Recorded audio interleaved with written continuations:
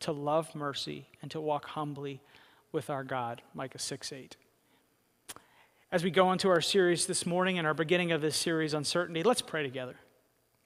Heavenly Father, we thank you for your word, and I thank you so much for gathering us together again in this way. Lord, as we go to your word, we proclaim that it is truth, and we proclaim that the good news of Jesus Christ transforms all things, and that we want to be good news people that embody the kingdom of God in our world.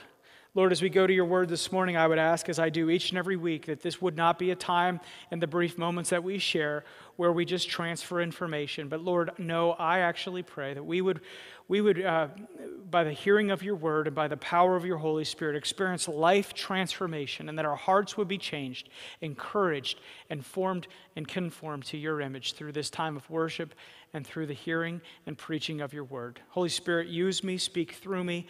I can't do this alone. I want to do whatever you call me to do. So I am your vessel. Use me in this time. Give us ears to hear, hearts that are open, and hands and feet that will live this out, whatever we hear this morning in our world this week. In Jesus' name I pray. Amen. So for the next few weeks, we're going to be talking about uncertainty and how can we have certain faith in uncertain times. I just feel like as I was going through this past week and before this, as I was praying through what God wanted us to do for this summer series as we begin summer, one of the things I realized was that if pastors responded into every single situation that's going on in the world right now, we would have to write 3 sermons a week probably because of how things change. And there's so much going on, and it doesn't seem like that's going to end. And so we realize, though, that God has given us the opportunity to have his truth, to have his word, and that in his word and in our faith, we have certainties. We know things for certain. And those truths, those simple truths about our life can ground us and can form us and can inform us during this time. And I really felt like over these next 8 weeks, we're just going to go through these basic, simple truths that God has given us as we move into the summer and as we stand firm for Jesus during this time. So we're going to be talking about how can I be certain that I'm saved? How can I be certain that God hears my prayers? How can I be certain that God promises me victory over my sins? How can I be certain about forgiveness? How can I be certain that God is guiding me in my life? How can I be certain that what I believe is true? How can I be certain of God's love and control over my life? Now, some of the sermons you're going to hear over this series aren't going to be new information. Now, for some of you, it will be new information, and praise God for that. I can't wait for you to hear these truths for the first time. But for most of us, and certainly some of us, these are going to be things that we already know, or we think we know. But what I believe is that this series is going to build faith in each and every one of us as we hear these simple truths of our faith, as we build into the certainty of our faith.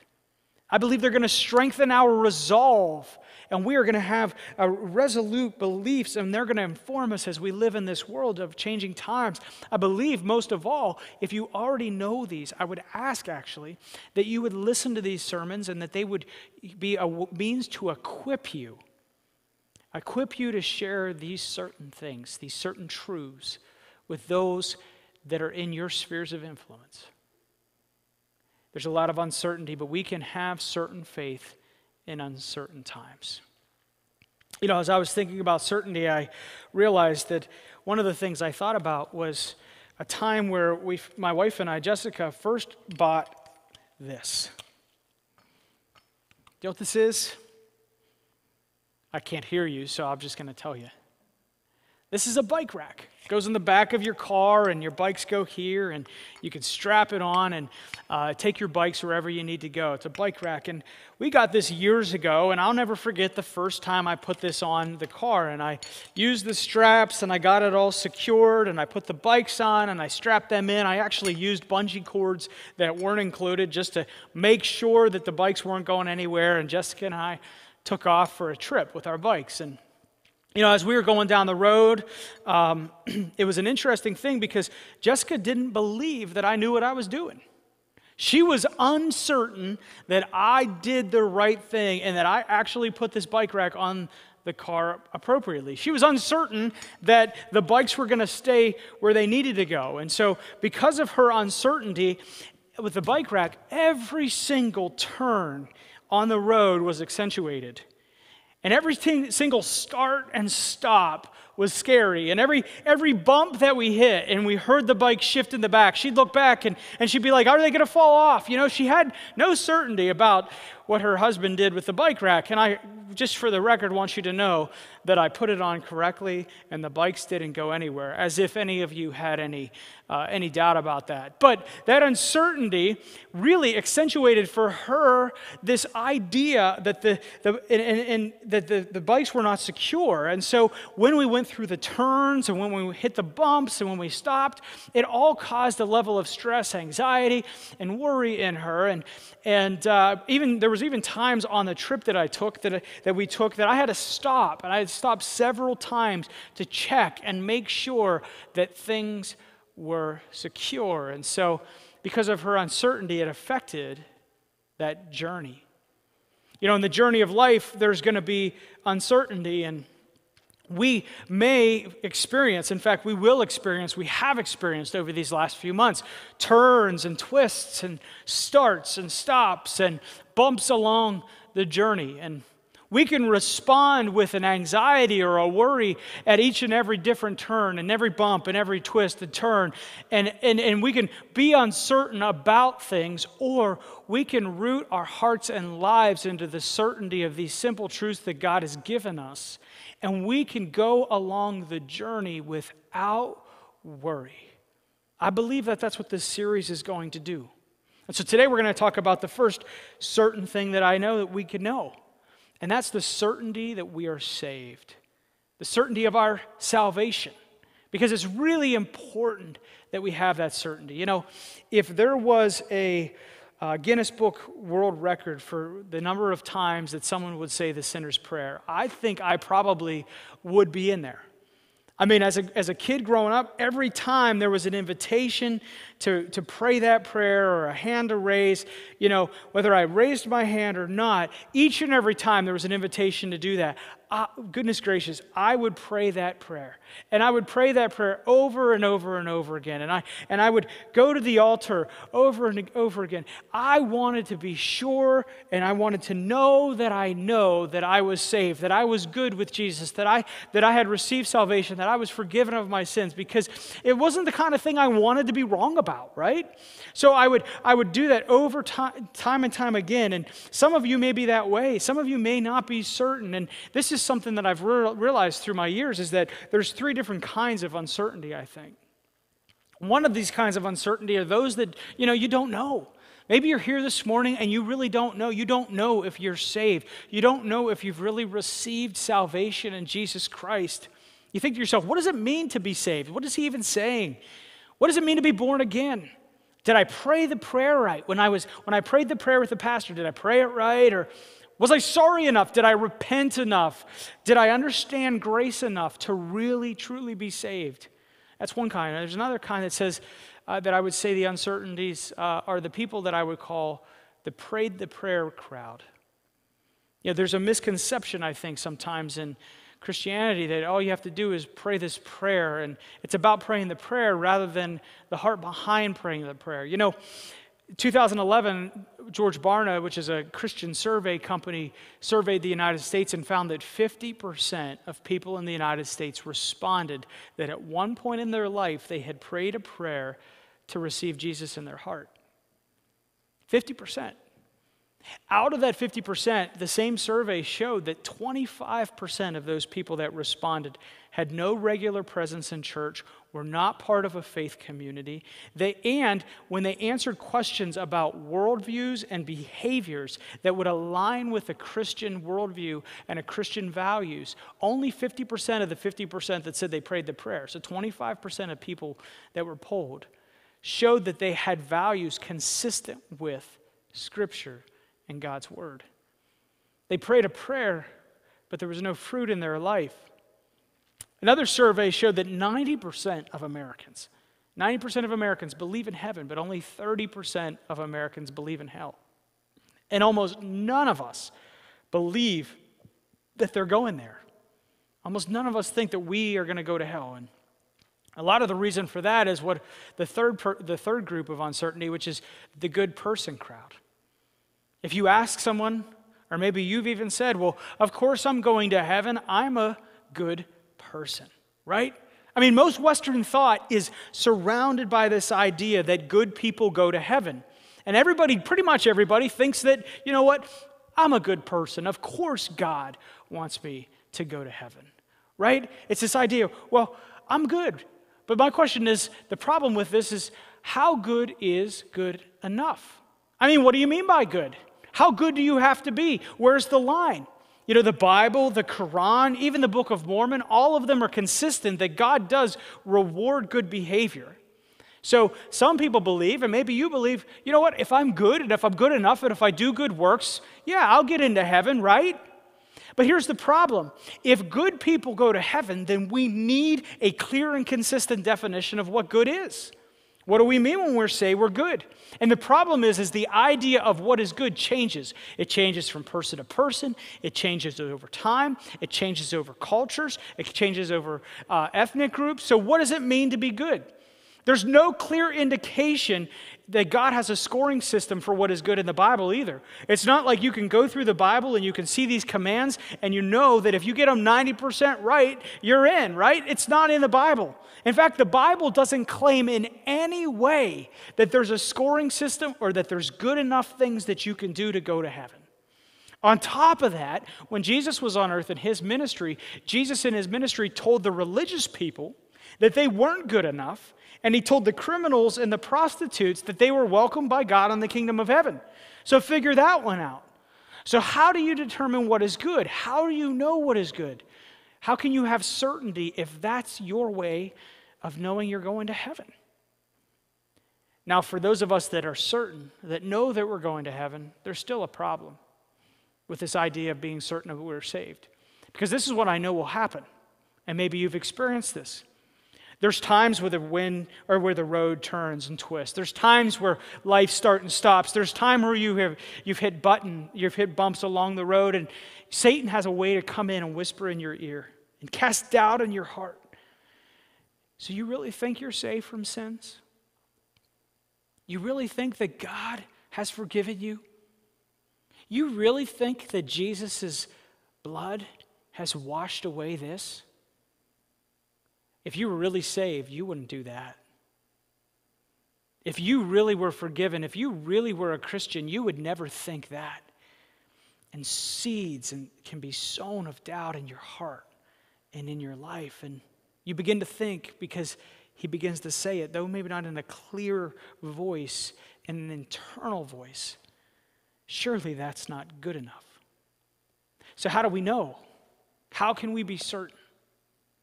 You see, the reason why the Bible doesn't give a list of behaviors, doesn't give a checklist of how we know, and the reason why it never says that we just pray a prayer, right? It doesn't ever say that. And the reason why some of you don't know is because you haven't yet heard what all 44 authors of Scripture understood.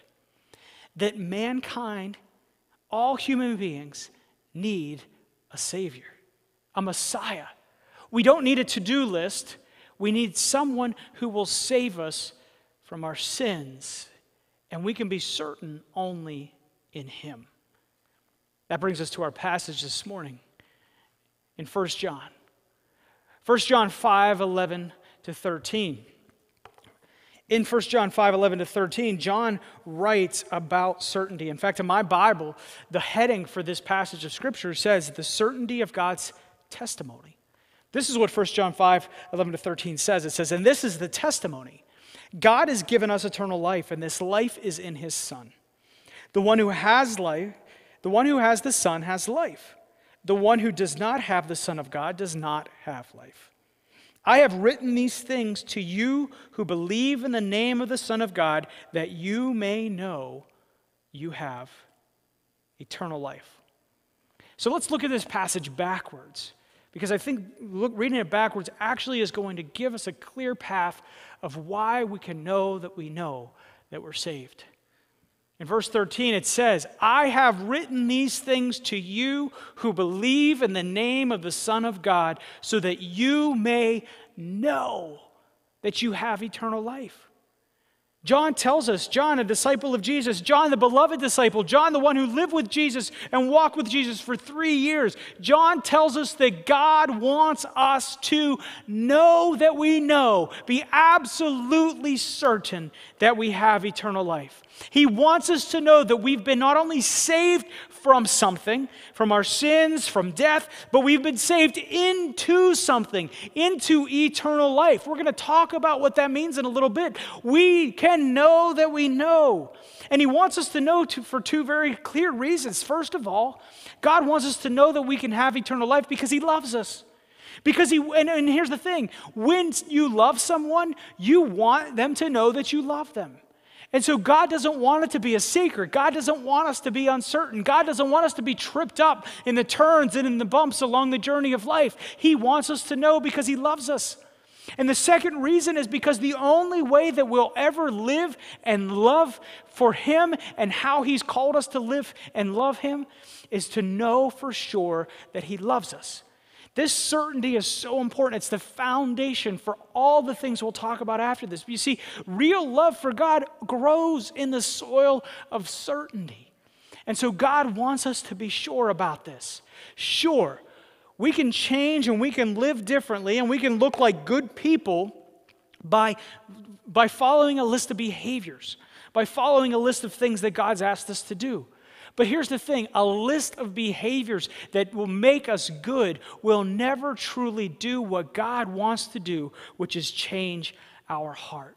We may coerce someone to have better behavior. Maybe as a parent, you've realized this. Maybe you can actually do enough damage or enough threatening to get somebody's behavior to change and act the way that they think or they believe that they should act. But God's not after that. He's after our heart, and that we live, and not only we live for him, but that we truly love him and are in relationship with him. And that real love that he's looking for grows in the soil of certainty. And so God wants us to know. John says, I've written all of these things so that you know that you have eternal life. This certainty seems like a big deal to John. John writes about it many times in addition to 1 John 5. One of the places he writes about this is in the Gospel of John, Matthew, Mark, Luke, John, our fourth Gospel. There he tells us when Jesus is leaving, the night before he goes away from his disciples, he gives them some certain things about his love for them.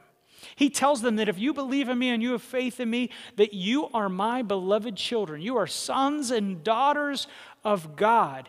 And in John 14:18, he tells them, I will not leave you as orphans. I am coming to get you. God wants you to know that you can have eternal life, and he wants you to know that he loves you so much as his children that he's not going away forever. That he's not going to allow you to experience life and death and the destruction of this world that has fallen. No, he is going to come back for us because a good father wants his kids to know that he loves them and that he's coming back to them and he's not going to leave them, right? I mean, when I go away on a trip as a father, I don't go up to my kids and say, well, listen, I'm going away, but don't worry, Daddy will be back soon. Or maybe I won't. Maybe I'm not your dad at all. Who knows? Good luck figuring that out, kids. See ya, right? Like, I would never do that. That's not what a loving father does. That is not what our God wants us to know. The creator of the universe wants you to know you're his child. He loves you. He's not left you as an orphan. He's coming to you. And in his love, he wants you to be certain not only that, but he also wants you to be certain that he loves you like a betrothed bride. You know, I know that the ladies sometimes get a little upset because the Bible says that when we're adopted in Jesus' family, we're adopted as sons. But, you know, us as men, we have to understand not only are we adopted as sons, but we are God's betrothed bride. Yeah, the Church of Jesus Christ is actually God's bride. And he says, I'm coming back there as well. In John 14, the same discussion, he actually says, in John 14, the same discussion, he tells his disciples that I am going to prepare a place for you. And in the Jewish culture in the first century, that's what men did. They were betrothed to their bride, and then they would leave, and they would go, and they would build a house. And once the house was ready, they'd get all their friends, and they'd go and get their bride, and they would get married. And so Jesus is saying, not only do I love you, and I'm not going to leave you as orphans, as children of God, but also that you're my betrothed bride, and I'm going to prepare a place for you so that where I am, you may be also, is how he finishes that section of Scripture, because God wants us to know that he loves us. Listen, when my wife and I got engaged, Jessica was in Lancaster at the Lancaster College of Nursing, and I was a police officer down in the Metro D.C. region. And so we were in a long-distance relationship. And so when I came home to Elizabethtown, where she was living with her parents while she was at the College of Nursing, I would see her. And when I would see her on those long-distance weekends, when we would finally rejoin together, I would make sure that she knew that I loved her. And I would make sure that she knew next time I had an opportunity to come home that I would come back to Elizabethtown to be with her again. And that one day after we were married, we would start our life together. And we bought a home and had a home in Maryland after we were engaged and married. And so we knew that that was going to happen. And I wanted her to know how much I loved her. I loved her so much that I gave her a big fat diamond ring so that she knew. And so that other men who may be attracted to her and want to steal her away would know that she's mine and she's my betrothed, that I'm coming back to her. And of course, I knew that if I did not come back, that she would keep the big diamond ring and I would be out of a lot of money, right? But that's besides the point. The point is, she knew that I loved her, and God wants us to know that too.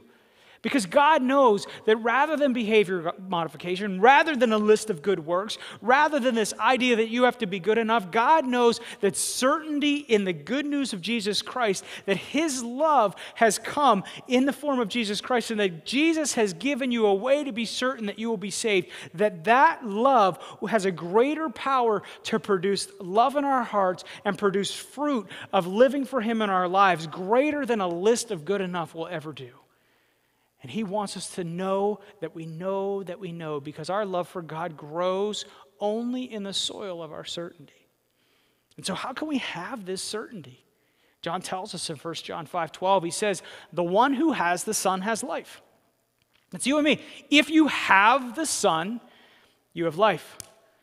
The one who does not have the Son of God does not have life. He makes it very clear. I want you to know that you have eternal life, and the one who has the Son has life, and the one who does not have the Son does not have life. You must then receive it or reject it. How do I know I'm saved? You either receive it or you reject it. And what do you have to reject? The Son. And more so, you have to either receive by acceptance or rejection what the Son, Jesus, did for you and for me and for all of humanity. 1 Peter tells us there's a lot of scripture this morning, and I believe it's because scripture can tell you better than I can. There's a lot of scripture about why we know that we know. 1 Peter tells us what Jesus did. Peter says Christ suffered for our sins once for all time. He never sinned, but he died for sinners to bring you safely home to God. Once for all. Once for all. Jesus suffered for your sins and my sins. All of the things, all of the inclinations that we have, all of the times that we break relationship with each other, all of the times that we act out of our own human needs, all of the times that we treat people poorly, all of the times that we violate God's laws, all the times that we do things that are against his law, all of the times that we do things that we're guilty about, all of the sins that we have made, Jesus came once for all. His death was once for all. But we have to receive it. We have to put faith in that in order to be saved. In John 1:12, John writes, but to all who receive him, there it is again, he gave them the right to be children of God, to those who believe in his name. You see, the one who has the Son has life, but that requires that you believe that he died for your sins once for all, and you have to receive him. In order to know that he loves you as a child, you have to believe in his name and what he's accomplished. And Romans 5:8 is very clear about what he accomplished when he says, God showed his great love for us. That's you and for me. That's for the entire world. By sending Christ to die for us while we were still sinners.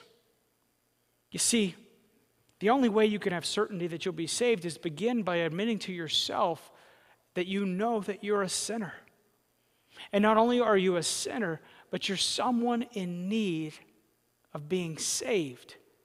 And God showed his love for you and for me by sending Jesus Christ to die for you and to pay the penalty for your sin and make a way for you to enter into life forever while you were still sinners. Because this is what God knew. We have to understand this. God knew that if you and I were left to our own devices, if you and I just lived out life without him interceding on our behalf, that you and I living and trusting in our own feelings and our own thoughts and in our own flesh and in our own ways of operating in the world, that you and I would be on a one-way trip and it would lead to our own destruction, and that you and I would eventually break every relationship that we have. You and I would eventually separate ourselves so far from God that we would be lost and that we would be unrescuable. And so Jesus came. God sent his only son to come to this world as the rescuer, and he came and he stood in our place, and he took every single one of our one-way reckless train on the way to its own destruction, accident waiting to happen selves, and he took it all upon himself on a cross at Calvary, and he died for you and for me while we were still sinners. And the promise is that God will receive you wherever you are, and he will take you however you come. He doesn't expect you to be a good person. He expects you to be a sinner who knows that he needs saving. And if you would just receive that, and if you would just come to him, he promises that he will save you from that. But not only that, he won't leave you there. He will come into you and he will transform you by the power of his Spirit. And though you begin as a sinner, he will change you from the inside out to become more like him until your life looks more like him in a progressive way for the rest of your life on this earth. And then he will glorify you in a time when he returns, until you will be like him and you will be with him forever and ever. That is what Jesus did. Implicit of all of this, folks, is listen, we cannot have life as he has created us to have on our own. We can't. Without him is death. Isaiah 59:2 is very clear. It's your sins and my sins that have cut us off from God. Without Jesus, there is a great chasm between us and God. No good work could ever cross that chasm. Nothing we could ever do, nothing we could ever work for, nothing we could ever work up in our lives would ever cross that chasm. Romans 6:23 tells us that the wages of that sin, the repayment of that chasm, is death. That's what you and I have to look forward to unless Jesus steps in. But if you have the Son, something happens. The gift of God is eternal life in Jesus Christ our Lord.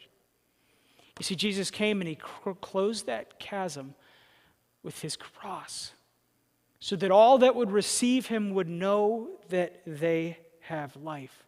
God did what we can't. Ephesians 2:8 tells us that we are saved by grace through faith. This is not from yourselves. It is God's gift. You can't do it on your own. We are saved by grace. Jesus, we don't need to think about Spider-Man or Superman or Batman. Jesus came as our rescuer, as a superhuman, God and man in one, and he saved us, and it was God's gift, but you have to receive it. Human efforts can't restore your relationship with God fully. The only way you can be saved, the Greek word sozo, the only way you can be cured, the only way you can live a life where with sin that makes you sick and die, it would no longer happen, but you would be healthy forever. The only way that your relationship with God can be restored, the only way you can have certainty about your salvation is if you place your faith and trust in Jesus Christ alone and what He did. And the promise is that if you receive the Son, you will have life. That's what John says in 1 John 5:11. He says, and this is the testimony. God has given us eternal life. And this life is in His Son. You see, the source of life, real life, isn't a belief system. It's not. It's not a checkbox of right and wrong and how good can I be.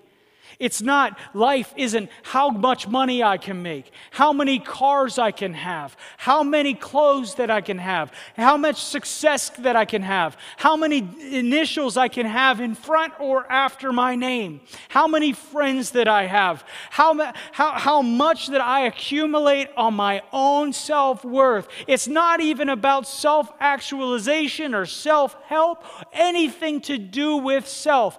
The promise about being certain about being saved also is a promise that if you want to experience life, that is what you're being saved into, real life, the life God created for you to have, life that God created you to live with Him. The only way you can experience that eternal life is not in anything else but one thing, a person. That life is in the Son, and His name is Jesus Christ. It is a brand new life. 2 Corinthians 5:17 says, 2 Corinthians 5:17 says, whoever is in Christ, who has received Christ, who has been brought into Him, they are a new creation. The old is gone, behold, the new has come in Christ Jesus because of His death for your sins and the sins of the world, and then His resurrection from the grave 3 days later.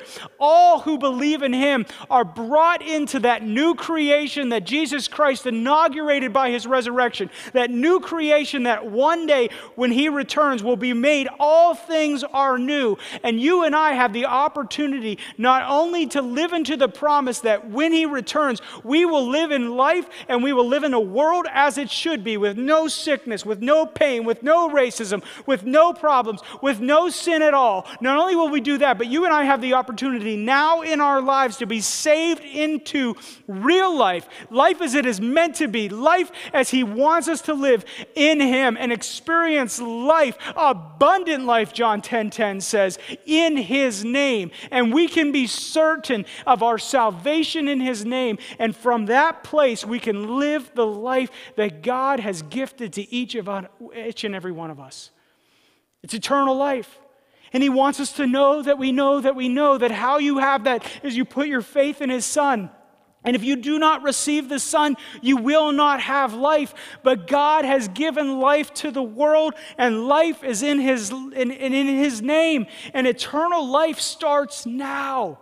Life starts the day you say yes to Jesus, not the day that you die. And John says, I want you to know this. God wants you to know this. And if you know it, then you have a testimony.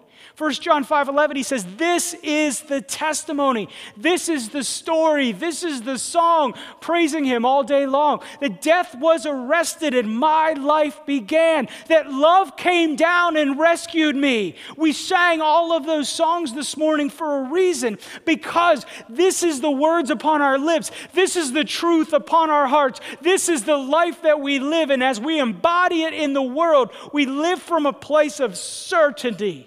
We live from a place that we know, that every twist and turn, every start and stop, every bump along the way in the journey of life will happen. But God will never leave us. He's promised us that He will never leave us, that He will come back for us, that we are betrothed to Him, and He is preparing a place that we will be with Him forever, and that right now we can live in life the way that He intended it to be. And He wants us to know that, because real love for Him grows out of that soil of certainty. And everything we talk about for the next 8 weeks is built upon this truth.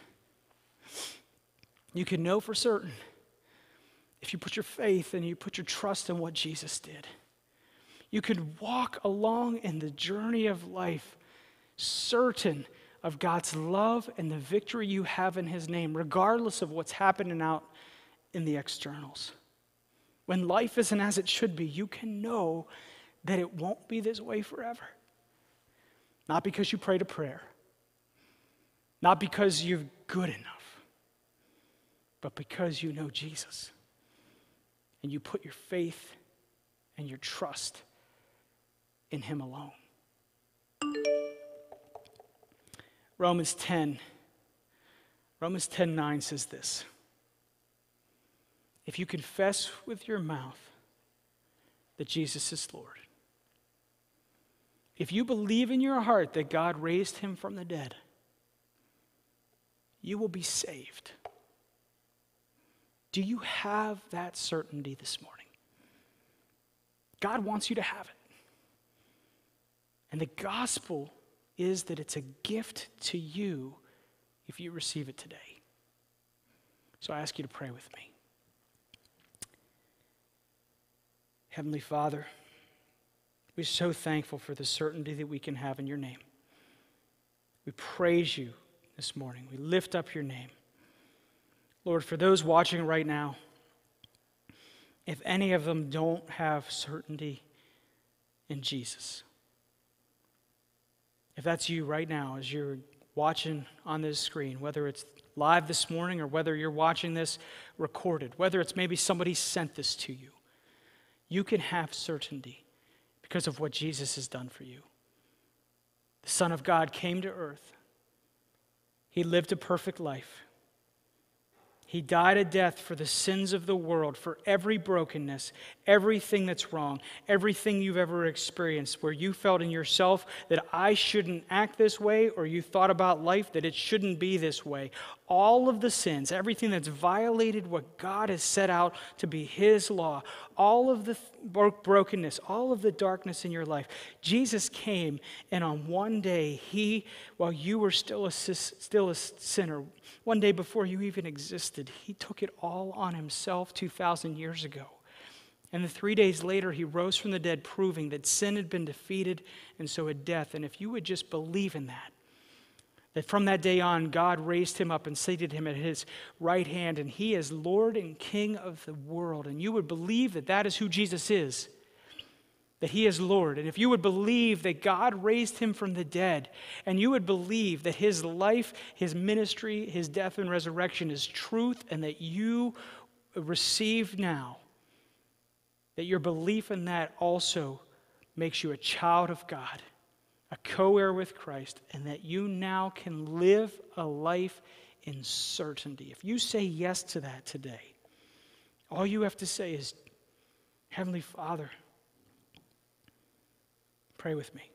Heavenly Father, I admit that I am a sinner. I admit that I can't do this on my own. Heavenly Father, I need a Savior. And so today I put my trust in Jesus Christ as Lord and Savior of my sins. God, I am not my own. I've been bought with a price. And I put my trust in the blood of Jesus. Come into my life. Renew my heart and mind so that I can live for you. In Jesus' name, amen. If you prayed that prayer for the first time today, I invite you to go to palmyragrace.org/IWasHere. palmyragrace.org/IWasHere. And let us know that you prayed that prayer for the first time and that you have taken a step to move into certainty that you are saved so that we can walk with you in your discipleship. Whether you hear it this morning for the first time, Whether you watch this YouTube video 10 years from now, reach out to us because I want to walk with you in your next steps. Our love for God grows in the soil of certainty, and you can know that God loves you, that he came to die for you, and that you can have real life in his name. Thanks for joining us this morning. Please go to I Was Here if you have any prayer requests. Let us know you were here. God bless you. Come back next week and join us again as we continue week 2 of uncertainty, certain faith in uncertain times. Have a good afternoon.